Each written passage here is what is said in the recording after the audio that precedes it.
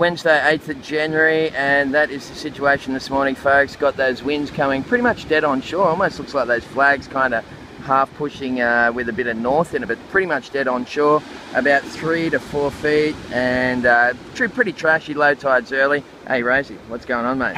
He's hanging out. He's going to get out there soon. And yeah, so nothing special, nothing to write home about, but a couple of crumbly little ones is the call. It's all thanks to SsangYong and Burton Toyota. We'll be back same time tomorrow. Have a good one. Ciao.